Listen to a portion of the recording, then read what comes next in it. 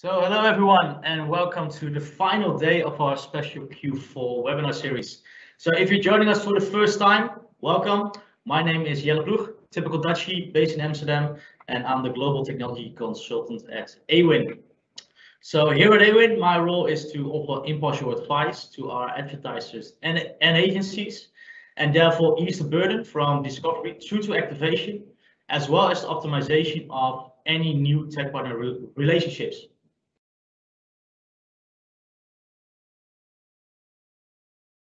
So over the last 2 days, we've covered great topics. So on Tuesday, we covered topics from Increasingly and Tipster on how to convert more shoppers from Google Shopping and from your biggest publishers. And yesterday, we covered the optimization part of the traffic that eventually lands on your website with particular audience, involved and precise. So feel free to book in the meetings with those ones, as my dear colleague Samantha sent out very good follow-up emails with them. So to all of you, thank you for taking the time to attend our final day of Awin's special Q4 webinar series. And also a big shout out and thanks to Uniqodo, Intently and Soreto for joining us today. It's safe to say that we'll be sharing some useful insights on the topic at hand today, the actual action part on your website where all the magic and the conversion happens. So our Q&A is now also open for your questions, so please feel free to share any of those. And as of yesterday and the day before yesterday, mention them by name if you have a direct question for them. So as with the previous 2 days, I'll do some quick scene setting for today's topic before we then ask our guests to speak. So over the last few days, we've used this chart all week to demonstrate the size of the opportunity in Q4. The biggest volume is driven in Q4 and specifically in November when we see the popular shopping days like Singles Day, Black Friday and Cyber Monday. So shoppers are not only looking for deals on these individual dates anymore. Many are looking early in the month and many continue to shop around in the run-up to Christmas as well. So there's a very long period of time when consumers are looking to buy during this Q4 period and often looking for deals. And that's why it's so important to ensure that your promotional campaigns are set up to promote the right products to the right audience at the right time. So research says that the best deals are offered at the start of November. During this time, the average discount is about 23%. And the week before Thanksgiving is the time when the number of deals is at its maximum. But the average discount is around 20%. However, after the Thanksgiving period, the average Black Friday discount increased to 37%. And that is just one aspect that tech partners can support your brand with during Q4. As you can see here, there are a variety of common dilemmas that retailers face in terms of their marketing goals. And Awin Tech Partners can help you solve them. At the moment, the online marketplace has never been more competitive, and during peak, profit margins came under a lot of pressure. Ensuring you have a promotional strategy that works for you and for your brand is really vital at the moment. And our tech partners offer great solutions for this. Now, obviously, this year's peak period is hard to predict. The mixture of lockdown, tough economic conditions, and recent demands from consumers means it's very difficult to know how individuals will approach events like Black Friday. However, we did recently carry out some consumer research to understand more about how people's online habits may have been impacted by the pandemic. We've been surveyed almost 1,500 shoppers across multiple regions like UK, France and Germany, and asked them a series of questions about how they shop online and the different resources they use when they're browsing online. So almost half of the shoppers stated that they were now shopping online more than they ever did before the pandemic. And almost 65% stated they were now more likely to buy from new brands they hadn't tried before than prior to the lockdown. And when asked how often they search for deals and discounts when shopping online, over 50% stated this was something that they always do. And asked whether this behavior had changed compared to before the pandemic, almost 40% of the respondents said they now look online for more deals more frequently. So you as a retailer, let's face it, even if you as a retailer are not a big fan of the promotional channel and are maybe thinking about moving away from it, it's really vital and more important than ever to have more visibility on this channel and be precise in how you use this channel. Black Friday and peak is heavily dependent on these promotions as well. If a customer can't find a deal at your website, they will go and search it for the deal at one of your competitors. So for today's webinar, we are going to focus on this area specifically, which is key to drive more conversion during Q4. And with each of our featured partners today, we'll be highlighting a distinct aspect of this activity. First, we're speaking to Uniqodo, whose solution always allows you to take better control of the promotions you offer.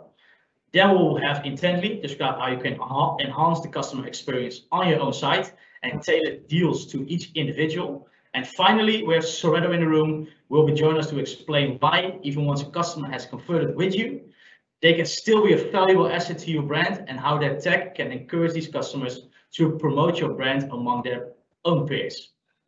Now that you've listened to me discuss some of the context around the promotional channel and why it's important, let's dive deeper into one of the solutions around action. So we're now joined by Courtney from Uniqodo, the promotion experience platform that unites incentives that motivate with experience that inspires action. Thanks for joining us today, Courtney. How are you? Yes, good. Thank you, Jelle. How are you doing? I'm very good, man. I'm very good. Great to see you smiling. I have to giggle firstly because one of the team actually said that I said, can you sort my headshot out? And I'm looking at my headshot there, and I'm looking a lot younger than I actually am. So I'm really sorry to disappoint everyone, to be honest. But there we are. No problem. You look bright and shiny, man. No problem. Hey, so Courtney, before we get into our interview portion, I'm going to hand over to you to run us through some slides on how Uniqodo addresses the myth busting on the promotional channel, and we'll be doing a little bit of a back and forth. So that's going to be very interactive as well. So let's start. Sounds good. So Courtney, we have some myths that we discussed, of course, in the promotional channel. So let's start off with one myth that is very important. So what a lot of retailers say, of course, so there's nothing to stop a code from leaking. Is it true? It's not true. And I'm pleased that that's number one, actually. So the reality is that, you know, some codes, we actually want them to go as viral as possible, and we want codes to get leaked. We want virality. But in most cases, and most of the clients we speak with, we don't want promotions to get leaked or shared. We want promotions to be exclusive or closed, or only rewarding certain closed customer groups or certain segments. You can't really do that with generic codes anymore. That's the reality. Generic codes will get leaked. They'll find their way into the wrong hands. They'll get abused. They'll get misused.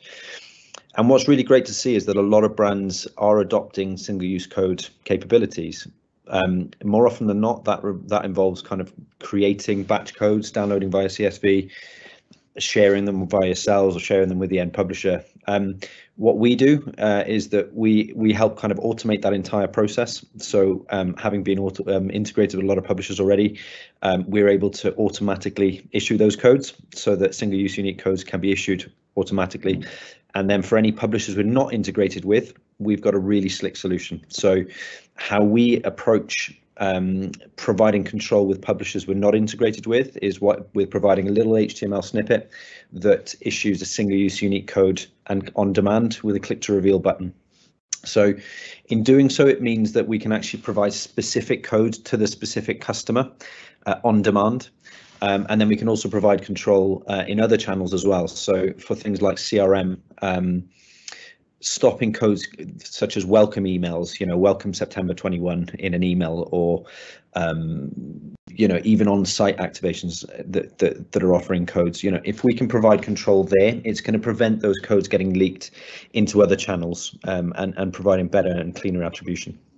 Right. Great long answer, I guess. So no code can be leaked anymore. That's fine. That's fine to hear. So let's crack on to the next one. So codes are just for giving a discount or money off. Again, not true. Codes are there to provide a reward or an incentive. And what we're on a mission to do is to sort of educate the market that codes can be there as a token, really, to unlock any sort of reward or experience or incentive. Codes can be used to unlock things like content gates to access or have exclusive access to certain products, or early access before they go on general release. Now, it's not to say that those products won't sell out anyway, particularly in peak and particularly in the golden quarter. But the reality is that, you know, what if we provided a little bit more FOMO, a bit more exclusivity, or a bit more of a VIP experience where customers could get their hands on products early, or they could get hands on products that are quite finite. So you only think about the PlayStation 5 last year, where nobody could get their hands on them in November, and BT managed to provide only their super fast broadband customers access to buying PlayStation 5s because they want to become the broadband for gamers.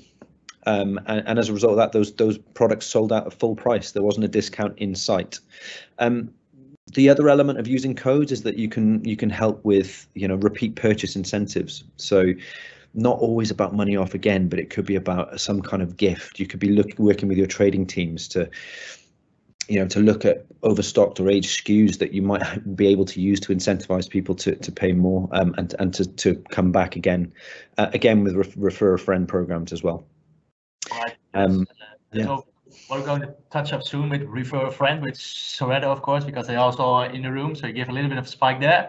Thanks for that. So the mid 3, we have 5 more to go, guys. So oh, this is a great one. So I was usually in sales, so I hear this a lot. So codes devalue our brand. Let's give it a short and sweet answer, Courtney. Sure. So one of the things we're getting from a lot of our clients is that we don't want to be known for discounting. We don't want to we don't want to use codes because it's all about discounting. So in this instance, what we want to do is we want to provide those. It's kind of going back to what I was saying before. We want to give certain customers access to certain products, or being able to access certain rewards or incentives. And creating sort of a VIP experience, and that can be getting customers to sign up to certain VIP lists or customer segments. And as a result of that, if you can create and curate that customer journey using codes, you're actually going to add to the customer experience and add to the brand as well. Great one. So yeah, it's a very good answer. I definitely going to train that on a sales team. So it's another one. So publishers can't use single-use code, so we can't work with them.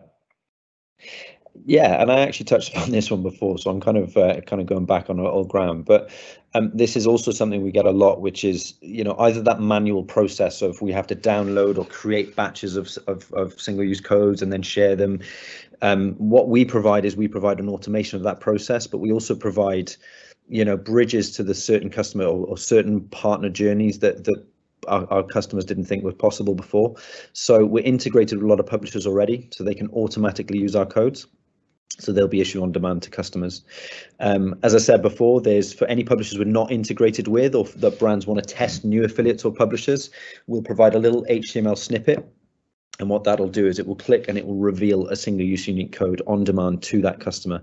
It's a really great way of testing affiliates or publishers that you haven't been able to test before, and obviously being able to access single use unique codes.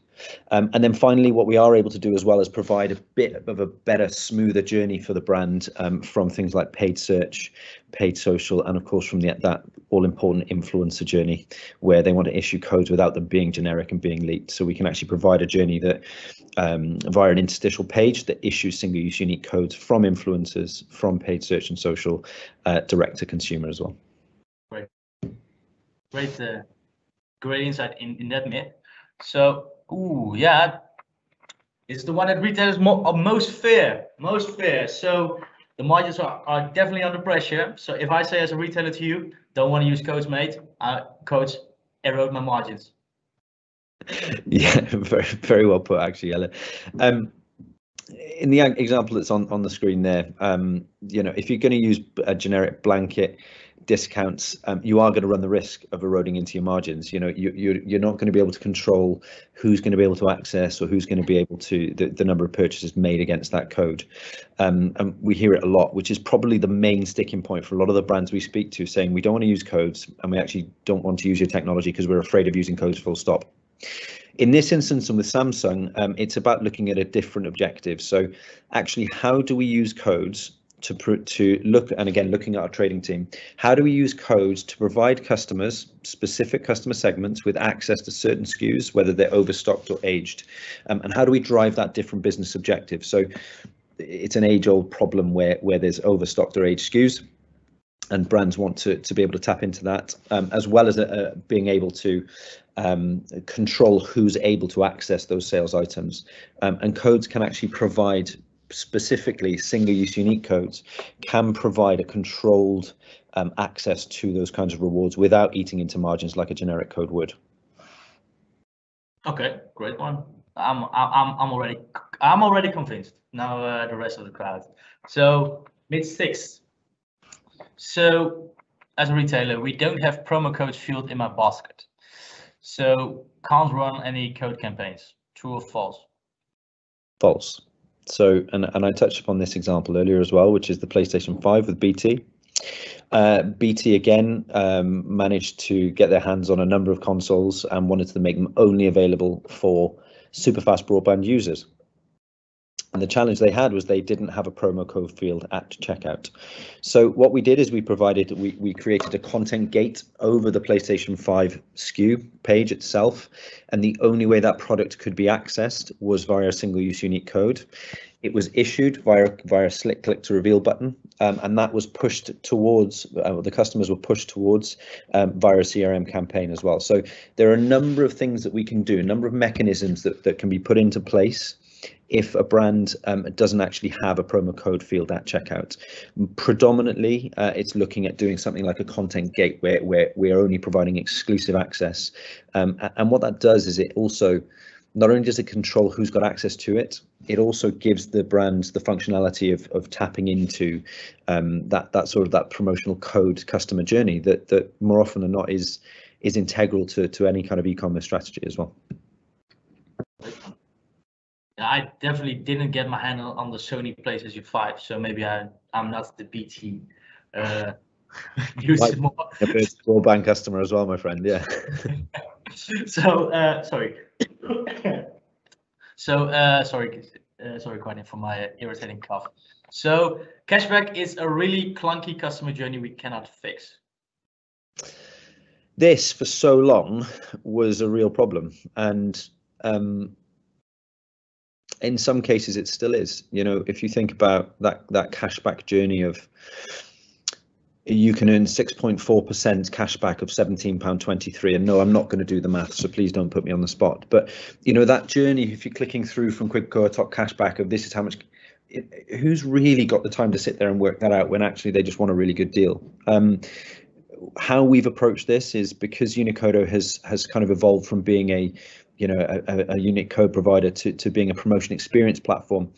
We've really put some focus in the last couple of months in terms of how do we solve that promotion experience? How do we make it a smoother customer journey? So, and actually we were talking about PI Live just before we went live.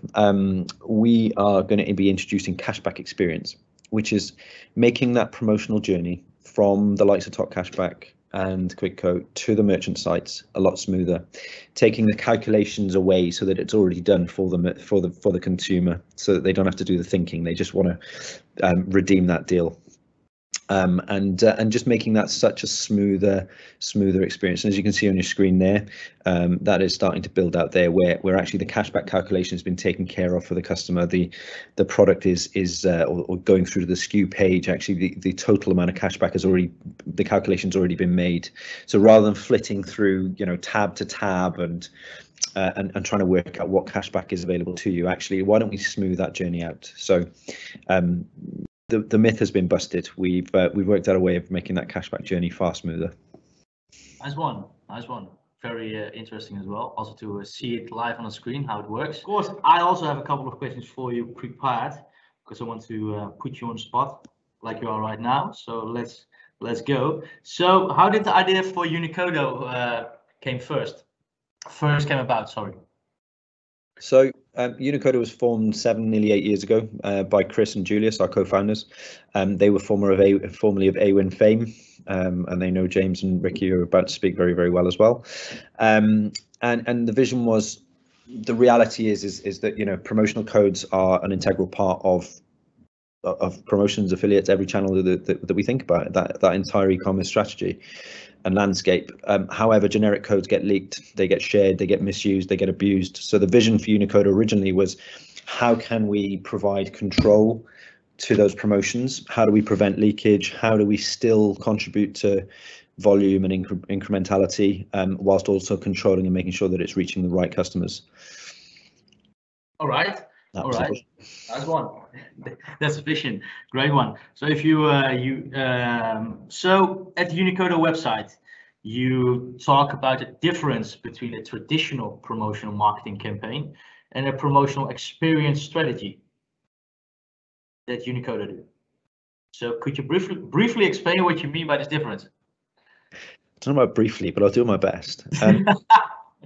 If you think about any promotion, any reward or incentive designed to work across the entire customer lifecycle, so whether it's to acquire, convert, engage, or retain customers, you could give them a code, or you could give them 5 or 10% off, and you know it's an incentive designed to motivate. What's lacking in that kind of one-dimensional approach is an experience that drives action. So what the journey that we're on and what we offer to our clients and what we work on is that smoothing those journeys out. So how do we make them as frictionless, as seamless, and as smooth as possible to supercharge that conversion and that engagement? If you think about some of the promotion experiences like the BT content gate, where we provided that VIP access. If you think about the Beauty Bay example that we've just been through as well, where again it was early access, so 2 hours before the customer went on general release. These things are designed to provide a better customer experience, and I guess, you know, the short answer is, after, you know, in a post-COVID world where everybody has had the expectations of customer experience are higher than they've ever been, why can't we do the same for promotions as well? So if we talk about cashback experience, why don't we make promotion experiences at the fore of that e-commerce strategy? Great one. So just a question from my side as well. So over the last few years, right, with Uniqodo evolving as well as a promotional strategy, what is the biggest change you've seen over the last few years happening in terms of Q4 trading period? So I know it's very dependent on codes, promotion, but what's the biggest change you've seen in terms of the retailers? I think what's great to see, and you know, I'm relatively new to the industry as well, but what's been really great to see in my time here is the internal capabilities are higher than they've ever been. You know, a lot of brands are able to do quite a lot of things in terms of, you know, generating codes, for example, and being able to share those with networks and with the end publishers and affiliates automatically. Generating single-use unique codes and appreciating that. What's lacking is perhaps the automation of those processes. I think the biggest change I've seen is a want to gamify promotions. So a want of driving even more engagement in that promotional experience. So things like mystery discounts or spin the wheels, you know, there's a higher demand now than there was even 3 months ago for something like that. So it's how do brands stand out from the crowd in terms of providing really highly engaging promotion experiences. I think that's been the biggest change in the last couple of months. Nice one. So it's great that you touched on that one. So now I want to thank you so much, Courtney, and we'll speak to you again shortly, because I see a lot of questions coming through for you as well. So good that you touched upon the fact that the gimmicking stuff with spin the wheel and make you smile for a code. So now I'd like to introduce you guys to James Bowden from Intently, my friend, the customer conversion optimization platform. So what they do is just what Courtney explained as well. They use intent-based solutions to increase the revenue. So welcome, James. How are you? Long time no speak. Yeah, good man. It's funny, Courtney literally just hit the nail on the head. We're seeing a huge increase in demand for actually customer engagement through various different tactics, whether that's on the mobile. Like we did one the other day where someone had to take a selfie of themselves on site when they were disengaged with a page. They had to take a selfie of themselves, and it appeared as a Polaroid on the screen of their phone. And they'd have to shake their phone to develop the Polaroid, and then they could share it on social in order to receive a discount. That's for a fast fashion brand. So things like that, it's becoming much more prevalent within the industry. So I think, yeah, you're absolutely right on that one, Courtney. So you touched upon one point already. So why don't you showcase how retailers can ensure that their customers receive the most relevant discounts? Right, so Intently is a customer conversion company, and this means we turn clickers into buyers. Okay, so after investing huge amounts of time and budget into getting users to your site, the best thing you can do is actually convert as many of them as possible into paying customers. Yeah, so on average, 96% of customers who visit a website abandon without actually buying anything. So life with Intently is a commitment. It's our commitment to understanding the many different routes that your customers take when leaving your website. As specialists in customer conversion optimization, Intently identifies your prominent customer exit issues and creates on-site overlay campaigns which bring the user back to the purchase path, resulting in an increase to your conversion rate. Yeah. So did you also know that 85% of customers on a website who have something in their basket still abandon their purchase? And that is where Intently steps in. So we detect when a customer goes to leave the site, for example, clicking the X button, and we can then display a conversion overlay.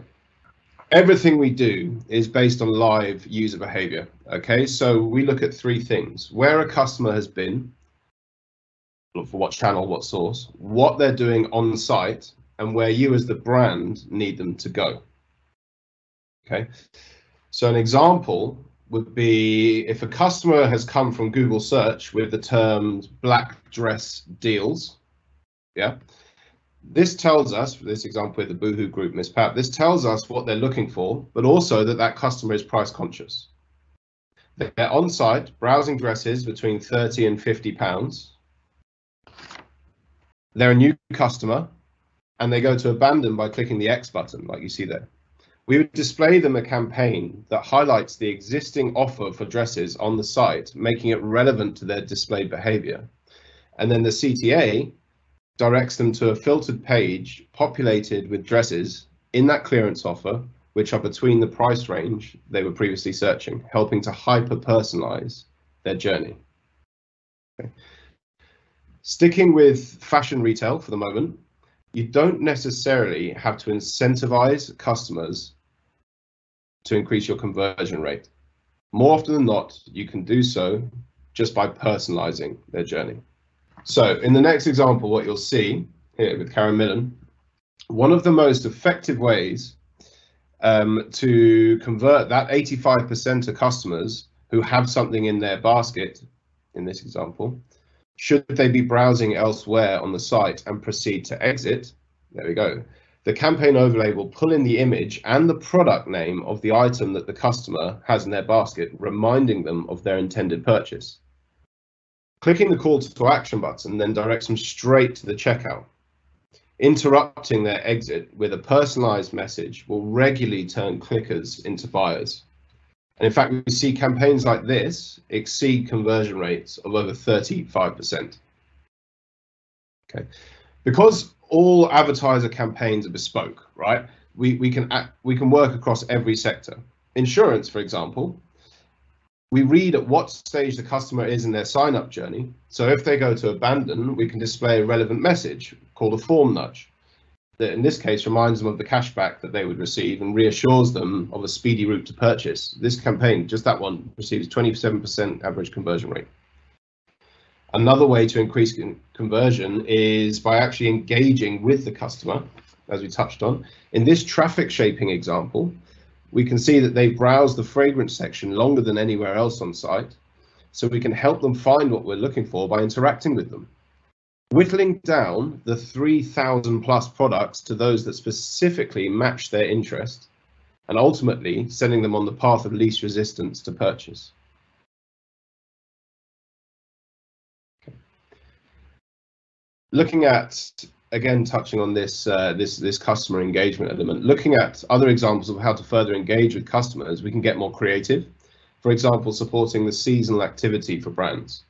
example of this advent calendar here for L'Occitane, which is intended to stop people from leaving and re-engage them with the brand at one of the more competitive times of year. Everything we do at Intently is based on user behavior, paired with the advertiser's objectives. For example, AOV stretching or upsell campaigns. This example only informs the customer that their new phone doesn't contain a charger in the box, but allows them to add the matching products directly into their basket from the overlay, improving the UX whilst also increasing the AOV. Intently makes increasing your conversion rate easy. Yeah, first off, everything is tracked through Awin, and because we work on a success-only basis, we're attributed commission based solely on completed transactions. We create bespoke overlay designs, undertake the campaign setup, and work with the brands directly, as well as the Awin guys, on an ongoing basis to minimize customer exit intent issues across the website. And we are always focused on increasing the entire site's conversion rate. Looks great, James, especially those gimmicky advent calendar and that kind of stuff. We work together a lot on those things to really be complementary to a retailer what they want as well. So that's really good to know for retailers as well. If you don't want anything to have, you can start with 1 or 2 campaigns as well to give the relevant discounts to the relevant visitors on your website. So that's a good James making, because overall 96 to 97% of your website traffic doesn't buy anything. So it's great to see a conversion rate of on average in our programs of 30%. So I also got some questions outlined for you to put you on spots. Here we go. No, Q4, particularly Black Friday, James, are periods where we know consumers are looking for deals more than ever. Why is it so important to ensure that you're personalizing the deals that they can use during these kind of events? Sorry, I was stumbling a little. No, that's all right. So look, with Black Friday and these key promo periods, relevancy is key. Okay, you see a 26% increase in positive engagement with any campaign the moment you put a personalized element into it.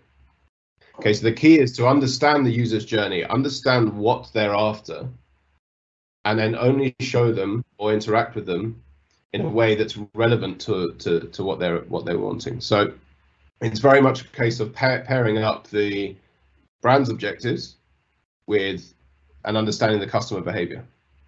You understand those two, and you can create an effective conversion campaign.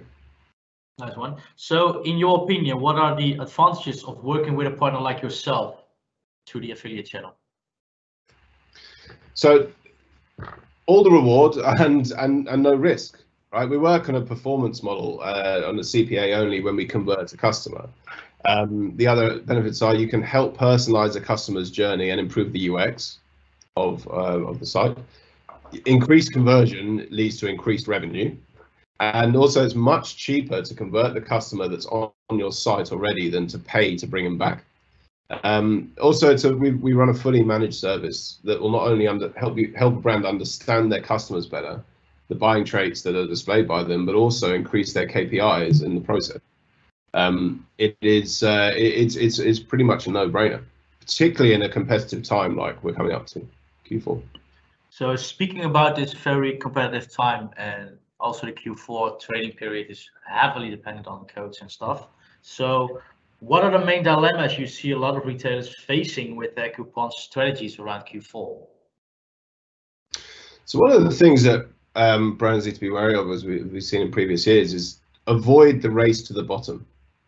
Okay, you've got to be smart about what you offer and to what type of customer. No customer is the same. Okay, which leads to the importance of personalization. Use the coupon promotional mechanism to your advantage as a brand. Don't just discount. Don't just throw things away. Look at AOV stretching campaigns, cross-sell campaigns. I mean, we touched on it previously, but switch it up. Offer a gift card to encourage that customer's secondary purchase instead of discounting. Yeah, an interesting one that we run recently. We see a similar conversion rate on what we call low value gift card than we do a high one. So that was offering a free Costa coffee, which is a cost value of £3 or £2. We saw a similar conversion rate to a £20 Amazon voucher. So it really is just understanding the user and just being smart about what you put in front of them. So you touched upon the fact of overlays. You also have another solution, right, in place, the code analysis solution that you're helping.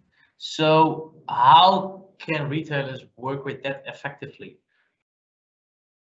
So what we call our code analytics is a platform we've developed that gives you full visibility and insight over every single coupon code that a user tries on the site. Okay, what channel they've come from, what publisher they've come from, what's worked and what hasn't. And what this has allowed us to do is to gain insight into what works well for different sectors. So, for example, obviously the affiliate sector, we know that discounting or discount codes will work quite well. However, we also see that if a code is invalid, like Courtney touched on, if it's fake or it's expired or anything that leads to it being invalid, that only sees a 12% conversion rate. Now, that doesn't sound too bad, but actually, if you think about it, where the promo code box is usually at the checkout stage. It's way down the funnel. So actually, what you could do is flip that and say that's an 88% bounce rate off that checkout process. That's if a code is invalid. However, when a code works, 60% plus conversion rate. So that delta there is a huge amount of incremental revenue that's being missed out on. And what we can do is we can identify that, identify the behavior, identify that a user has tried a code that doesn't work, and we can fix it. Yeah. We can literally just say, we're sorry this code hasn't worked, here's one that does. Now, what also works as well is that if you see that the user's tried save 20, for example, and it hasn't worked, offer them a 15% code or a 10% code. It still generates that higher conversion rate while saving the brand margin and protecting the UX, which is one of the most important things. Excellent. So with that solution as well, you disrupt the industry as well, because over the last couple of years as well, it is a problem in our industry as well to have a lack of visibility about the coupon codes and the strategies, of course. So that's a great one. So is that also based on a CPA model? That's solution. Absolutely. Yeah. The fix if we were to fix the code or fix the negative UX, then that's purely based on CPA. And interestingly, when you touched on the disruption, this is not a negative tool. What we've found is that brands that use this analytics and use the fix only see an upside. It's not intended to catch people out. It's intended to improve the UX for customers and their journey. Okay, great. So thanks again, James. Thanks again for the great insights, the solution that you have. And I think you touched upon great things, how to give the customers a personalized deal, and also with the code analysis suite that you're offering. I think the retailer can't say no anymore to you. So finally, I'd like to introduce you to Ricki Jones from Soreto. So finally, if you bought something, you definitely want to have that you generate more value from your buying customers, right, Ricki? Yeah, right. Yeah, no, thanks, Jelle. Thank you for having me. So, just by way of introduction, my name's Ricki Jones. I'm Chief Commercial Officer at Soreto. So just to give you a bit of an introduction on Soreto and what we do for those who don't know, could you just go to the video so I can, my timing to the yeah, of course, no problem. I wanted to have just a moment of chatting, like, hey, how are you? Are you fine? Oh right, sorry. No problem. We can jump right into the demo. No problem. You're excited, huh? I can reckon. Okay. You had to wait a long time. Yeah, no, that's fine. Okay, so yeah, I'm going to give you a bit background in terms of the business and what we do. So Soreto is a referral marketing and social sharing technology that enables you to generate new customers by utilizing your existing customers. Now, the way that it typically works is that a customer will come onto your website and go through the normal process of buying something, as they normally do. Once they've done that, they check out. They land on the confirmation page. On that confirmation page, our technology will display something like this that you can see on the screen. So this example here is for I Saw It First, who are a live client of ours. So if I go and buy something on the I Saw It First website, when I check out and I land on the confirmation page, this is what I will see. Now we've got almost 200 clients that we currently work with across multiple different sectors and territories. Fashion retail tends to be the type of client that works well because it's sort of quite a natural fit to this sort of activity, but we work with clients like Hotel Chocolat, Nike, Sky, HP, Ann Summers, Estee Lauder, Samsung. So we've got lots of different clients in different sectors and territories as well. So not only we're a UK registered and based business, but we've got clients running in North and South America, Australasia, and across Europe as well. So truly global solution. Now, the example that you can see here is offering I'm being offered 55% off my next order, and my friends are being offered 55% off as well. All I need to do here on the example that you can see here is just add in my name and my email address. Once I've done that and I click start sharing, this then enables me to share this message with my friends. Everything you can see is completely customizable, as is the whole journey that I'll come on to. But in terms of the creative, the copy and the reward, just in terms of the reward as well. So what I'm being offered here is 55% off my next order, and my friend is as well. I get my 55% off as soon as I share that with my friends. So once I share it with them, the process will kick in. I'll talk you through that shortly. But in effect, as soon as I've shared it, I then qualify for my reward. You can set up what we call a trigger campaign. So what that means is that if we had a trigger in place here, I wouldn't get my 55% off until my friend has actually bought something. So obviously it's, if I know that I'm going to get something just for sharing, I'm much more likely to share it. But some clients prefer to have a little bit more control when it comes to the rewards. It doesn't necessarily need to be a hard discount either. We can look at running, gift cards or some sort of value-added products or services. Or it's ultimately it's up to the client what the reward is. But the more compelling the reward, the more likely people are to, to share it and engage with it. We've got integrations with Facebook, WhatsApp, Twitter, and Pinterest, and on mobile devices as well. It's Facebook Messenger. We also offer email sharing as well, and Facebook Messenger. There's Facebook Messenger on mobile devices. You can have as many or as few of those as you like. We always suggest you have as many as possible, just to give the customers as many different options as possible, but again, that's up to you. So once I'm ready to share that, I just click share now. That then opens up this new tab here. Again, this is customizable. I can say something about this if I want to, or I can tag different friends into it if I want to. But once I'm ready to share it with them, I just click post to Facebook, and that is then visible for all of my friends on my Facebook feed to see. So if I just log into my Facebook account here. So all of my friends will now see this on my Facebook feed. So if one of them wants to get their 55% off, all they need to do is click on my post. They then get taken to this landing page, which is hosted by us and is branded up as the clients. And again, it's customizable. Just some copy on here. Ricki wants to give you 55% off your next shop, and we've also got some copy at the bottom. So if you've got some terms and conditions that you want to attach to the reward, then you can do that as well. All my friend needs to do is click there to get their code. They can copy their code there, and that click actually opened the I Saw It First website in a new tab there. So my friend can then go and redeem their code on the client's website. Just a point in terms of codes as well. So Courtney talks about it in the first session as well, but we always find that unique single-use codes are always best practice when it comes to working with any voucher code partner. This particular client does just have a just a standard evergreen code, but we can work with either or. It depends on what your ability is to work with codes. So that's the end of the journey for the friend. Now, for me, as the person that shared this, I get 2 emails sent to me. These emails are sent from Soreto, but they're branded up as the clients, as you can see. So the first one that we send is a forward email. So that's an email that I can forward on to my friends if I want to. I don't have to do that, but if I know that I've got some friends whose email addresses I know that would benefit from this, then I could just forward that on to them.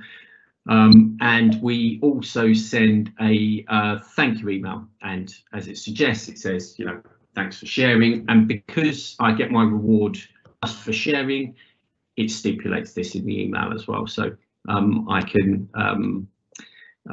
click on that link there, which takes me through to the landing page that we were on. You can click on the link in the email, and then that will take me through to a landing page, which is a slightly different version of the one that we were just on for the friend, but obviously copy that's relevant to me. And I can go and redeem my reward in much the same way as my friend did. So that's the journey, the customer journey. It's a pretty standard journey. Just a few additional points outside of that. So all of the design work is done by us. So we've got designers that sit on our side that are tasked with building all of the different elements of the campaign, the landing pages, the emails, the light box as well, confirmation page. Obviously, that's on your instruction. So if you did want to work with us, what we would ask is for you to confirm what reward that you want to run with for the friend and the sharer. We've got some creative requirements that we need to brief the designers. Once we've got all of that, I'll then brief the designers, and then they'll put together a document for you to sign off. So nothing will go live until you are happy with how everything looks and feels. And you know, I think you know, we're in the Awin master tag, so there's no additional integration work required at all to work with Soreto through Awin. All you need to do is to ask your Awin account manager to activate us within the Awin master tag, and once that's done, you know, we're good to go. And what that means is that you'll manage us as you do all of your other affiliates on your Awin program. And you know, in terms of reporting and deduplication of sales and you know, payments, everything like that. What you'll also get access to is your own analytics dashboard on our side, which will give you all of the information that you see on Awin, but you'll be able to see, you know, how many shares are occurring and where those shares are occurring to. So you can start optimizing based on what you're seeing in the analytics dashboard as well. And it's mostly based on a CPA. So the majority of the clients that we work with currently work with us on a pure CPA, and we can typically work on your standard commission rates. We have had to recently introduce a nominal monthly fee for some smaller clients, just to make sure that it's commercially viable for us to, you know, run some of those smaller clients. But like I said, the vast majority of activity we do run is on a pure CPA. So, you know, if anyone is interested, then you know, get in touch, and I'll be more than happy to have a conversation with them. We're also going to be exhibiting at PI Live next month as well. So if anyone is going to be going to that, pop along, stand 32, and yeah, more than happy to have a conversation with you. Nice one. Thanks, Ricki. I think what I like about your solution as well, in day one, we demonstrate awareness, and day two, optimization. But what happens when a customer has bought something from a website, especially during Q4 times, you want to keep them coming to your brand instead of going to competitors as well. So you're making basically ambassadors of your brand by making sharings, and what you said as well, you don't have to share always a discount, but also value-led promotions. I really like the idea, because brand loyalty is declining and declining over the last few years. So great insights for that. So just a question from my side: are there particular offers or messaging that you have found are more effective than others in ensuring customers share these campaigns with their own social groups? Yeah, I mean, what works best is a discount. You know, we find between sort of 10 and 20% tends to work best. We've got some clients, I mean, the example you saw there is I Saw It First, which is, you know, the extreme version of a discount. And there are some, you know, there are some fast fashion retailers out there that are, you know, do a lot of, you know, high code values. But yeah, that's what we tend to see works best. I mean, we've got split testing functionality through the platform as well, so we do run sort of different rewards for different clients to see what works best and what doesn't. One particular retailer, tier 1 retailer that we did the split test for, had a, you know, the standard rate was 15% and they increased to 20%. And we saw a doubling of the share rate. So the share rate, their basic share rate for the 15% reward was about 10%, and then we saw a share rate when it went up to a 20% reward of a 20% share rate. So, you know, you see the, you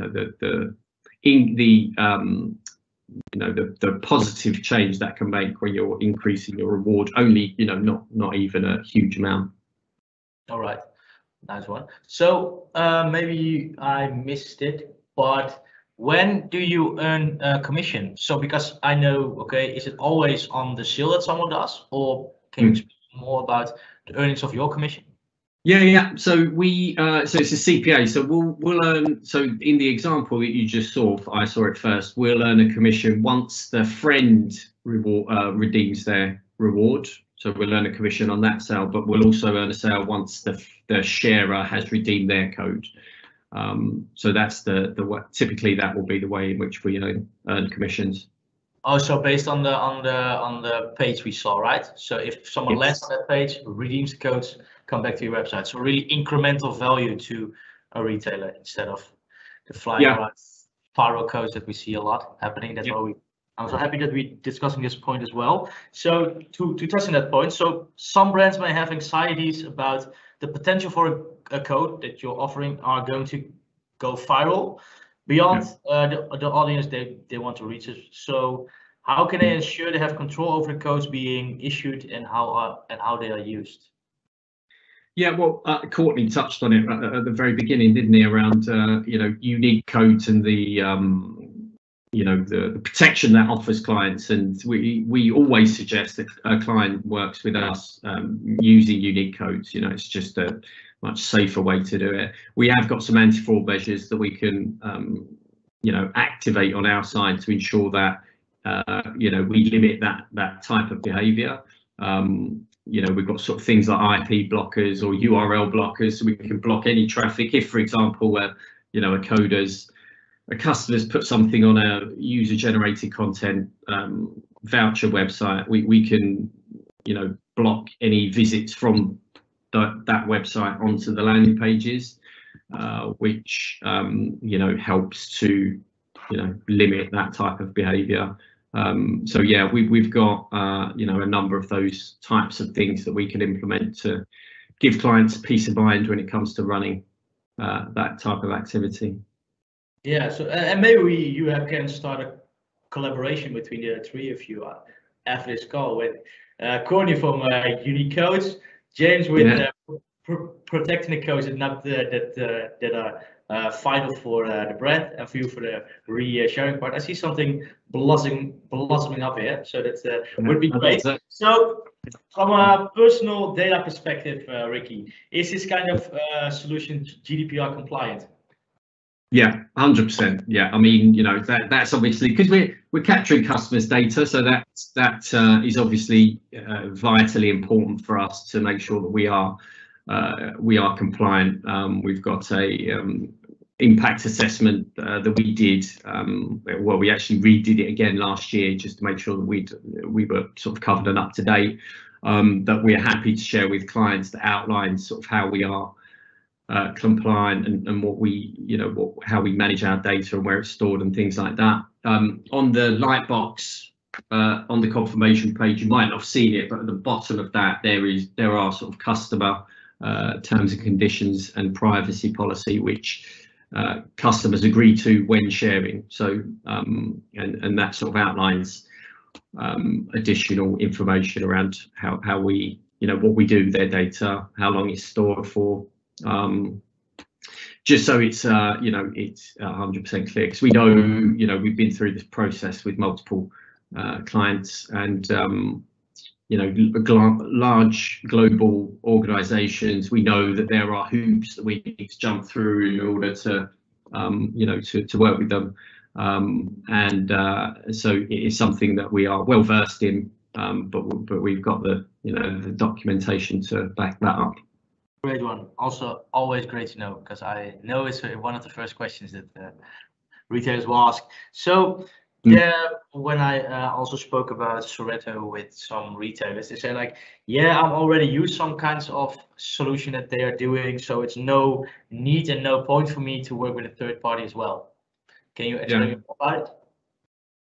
Yeah, I mean, there's typically two ways in which a client would would be doing referral activity. One would be their own internal scheme, and then another way would be working with another third party, similar to what we do.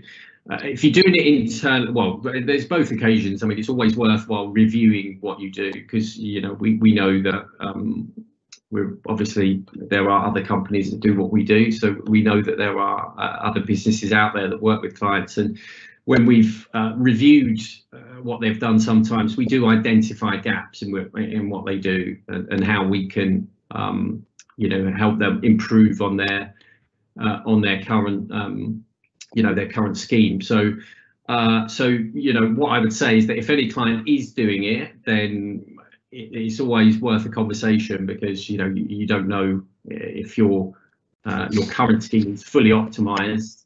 There might be some additional ways in which we can help you maximize your revenue through the channel. And also, what I hear a lot happening is that some other companies ask for high fees, even start for design and that kind of stuff, and you are purely on a CPA if it's match the qualification criteria, of course, what you just described, right? Yeah, exactly. Yeah, I mean, there are a couple of our competitors that we know charge sort of 4 or 5 figure setup fees, and monthly minimums that you'll need to hit regardless of size. So we are certainly more cost effective than some of those. Great one. So I want to thank you all personally as well, Ricki. Thank you for your great insights. And also great insights from all of the attendees, of course, and the panelists here today, and particularly for this promotional dependent peak trading period coming up with you guys. I see some great things happening in our live Q&A, so I think we have some questions over there. So let's start with the long waiting Courtney. So hi, Courtney.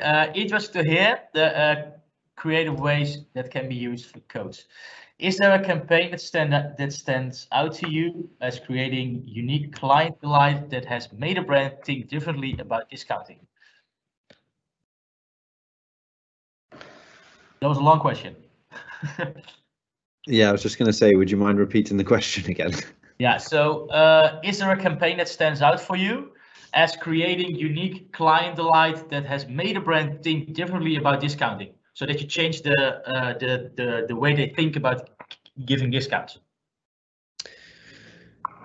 Yeah, there's a couple of examples that spring to mind. I think one of the ones, if we think, not necessarily reliant on e-commerce necessarily, but actually in the travel industry, it's how can you, quite a big tour operator that we work with, and that instant, they were built for 2 parents, 2 kids. They had particular offers for that customer that kind of ideal customer profile, but the reality was that they didn't offer any discounts to any other customer segments.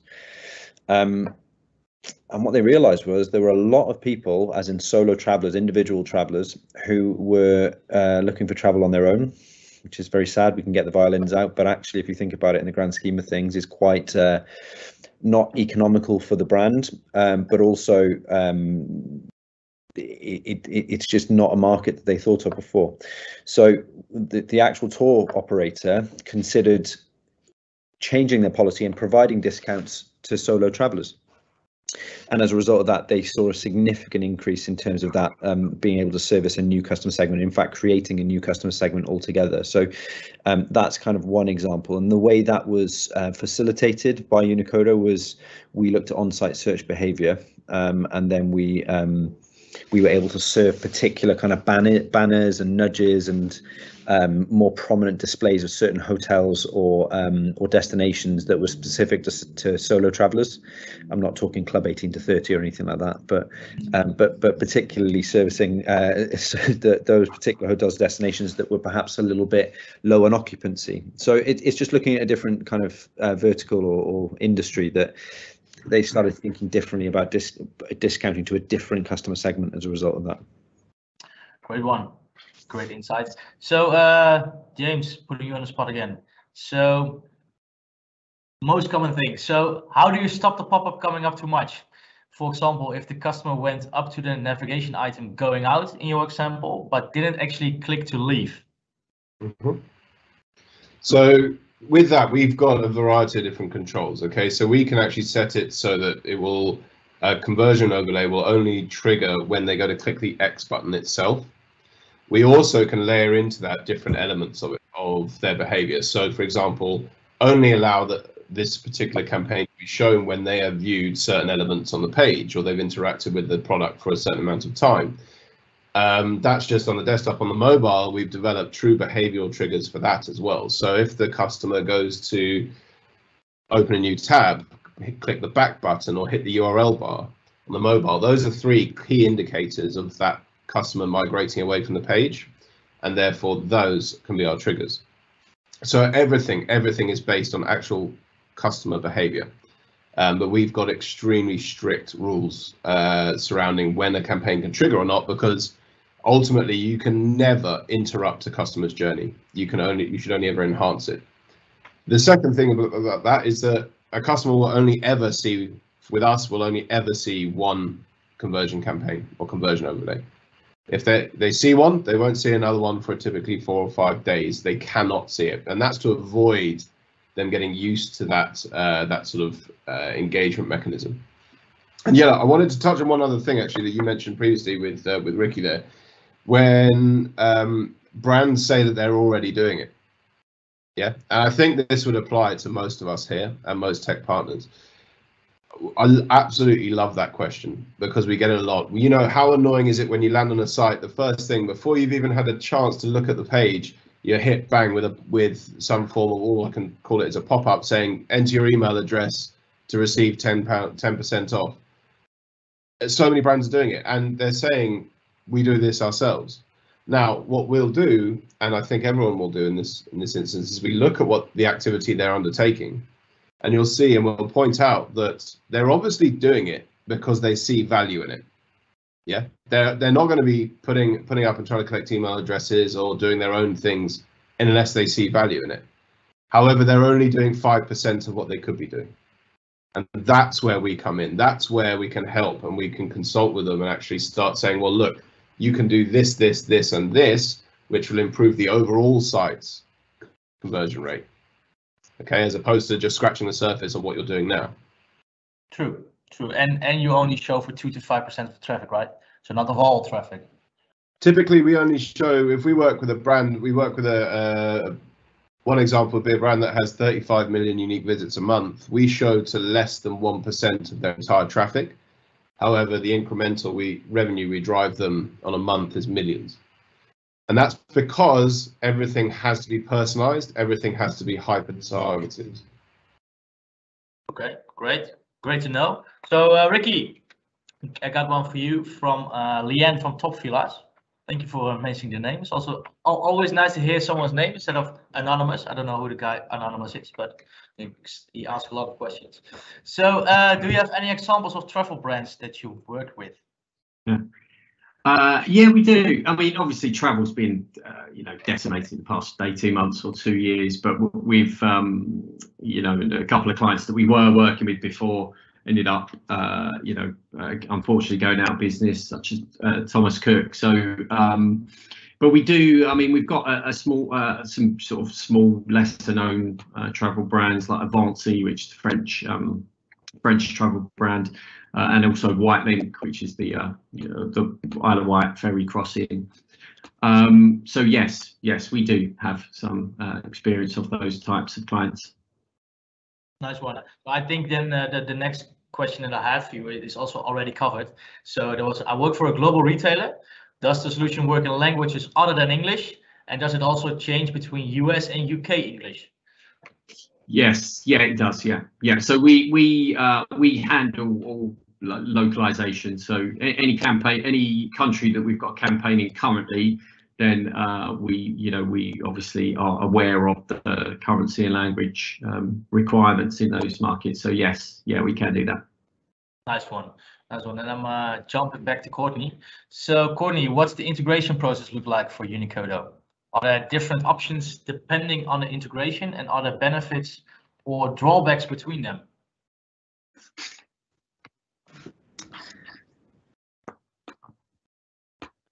Do I have to repeat it again? Can you hear me? Can you hear me, Courtney? Or you're on mute? You're on mute. You have to unmute yourself. Let's jump to James real quickly. You have to unmute yourself, Courtney. Sorry. So James, it happens all the time with this live webinars and live events. So sorry for it. So James, Intended looks to have loads of great features. So thanks for that. Is there a campaign type that always works as a good place to start? Yeah, absolutely. One of the best places to start is the second example I gave with Karen Millen, and that is what we call a dynamic basket campaign. Now, that very simply, if you remember back to the example, it pulls in the item that the customer has in their basket if they're browsing elsewhere, and the product information as well as the image. Now, what that does, it's non-intrusive. It's in the bottom of the screen. It's allowing the customer to see what it was again that they originally wanted. And the thing is, it sees a conversion rate of over 35%, and it does so without needing to discount at all. It literally, just through personalization and just by reaffirming what the customer wanted and showing them that, you can generate a 35% conversion rate without eating into your margin at all. So that we always often recommend is a really good place to start, because you see the proof of concept there, and then we can grow and develop and add strategies as necessary. Nice one. Courtney, are you already unmuted? Can you hear me? Yeah, we can hear you. This thing is a nightmare, isn't it? Should learn after 2 years. Great question about integration, and Ricki actually touched upon it earlier. The benefit of working with all three of us actually is that we're all part of Awin's master tag. So particularly for us, as an example, we're currently offering, I've bored Jelle already, he's gone. The benefit of working with us at the moment is we're offering a 3-month free trial, which means that we can actually simply switch. You raise a ticket with Awin, with your AM, who raise a ticket with the tech team, and they'll switch us on in the master tag. I think it's the same for the other two guys as well, or the other two companies as well. We'll do a little bit of configuration from our side, so it kind of avoids any kind of major IT work or any kind of major integrations.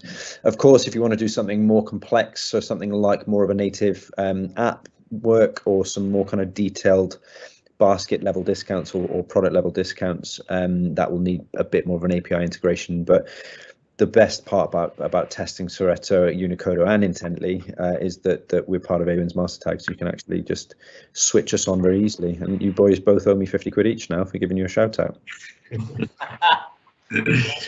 Hey, so I got a question for all of you. So you touched upon it already, Courtney, and Soreto also, and from Ricki. So if a retailer now is in the room and is very interested in working with one of you, with all of you, how many time does it take to get the plugin live? From our perspective, it's like 1 day or 2 days, so that's fine.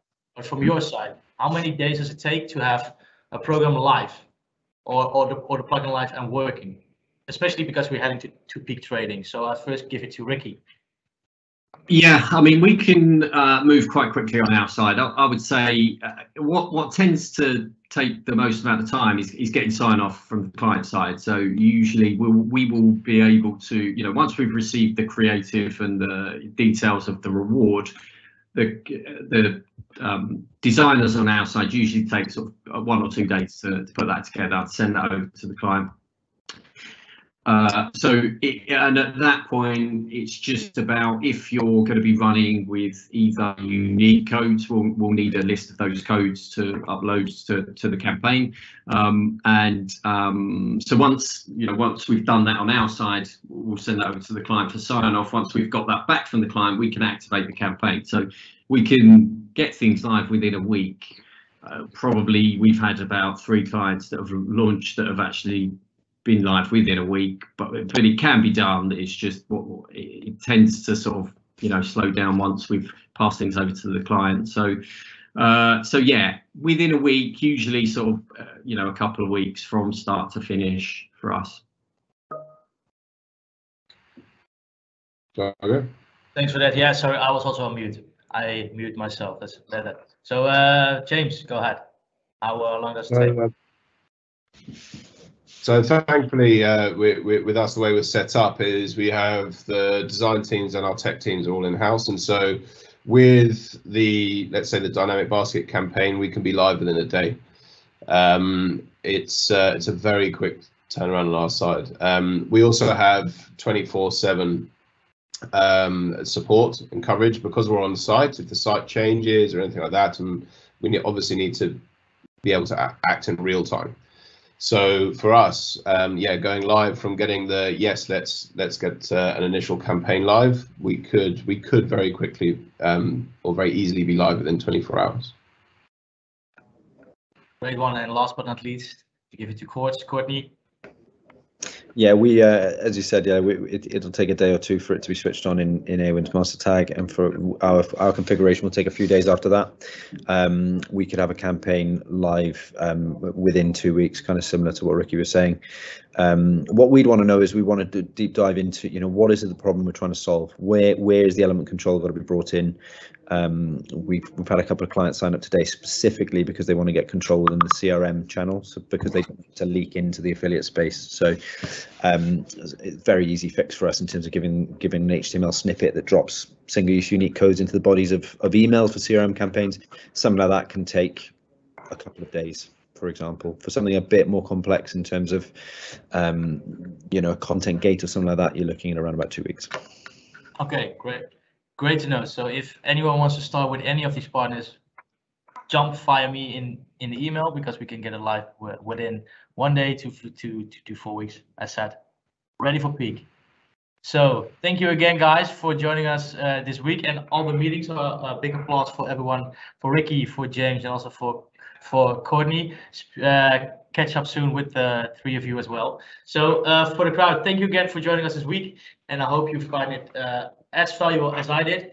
It was my first 3-day webinar series. So as a Dutchie that is not native English, thank you very much for myself as well. So in this phase, we distinct 3 phases. So we have the awareness phase in day 1, we have the optimization phase in day 2, and finally action. Each of day we shared some useful examples of tech partners at Awin, and how they all can improve all your marketing strategies and basically the customer experience that lands on the websites. So these solutions are helping you as a retailer with a variety of common dilemmas during Q4. So increasing your average order value, increasing conversion rate, but all based on the CPA model. I truly believe our tech partners are the best way for you to overcome many of the challenges you may face or are currently facing during peak season. So if you have any additional questions, or we didn't get around to your questions today, please feel free to reach out to me directly via my Awin email, which you should be able to see right now on your screen. You pronounce it jelle.ploeg@awin.com, but you can call me Jelle, also fine.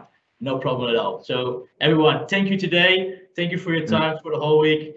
Good luck for Q4. It should be a very interesting end of the year for all of you. Thank you very much.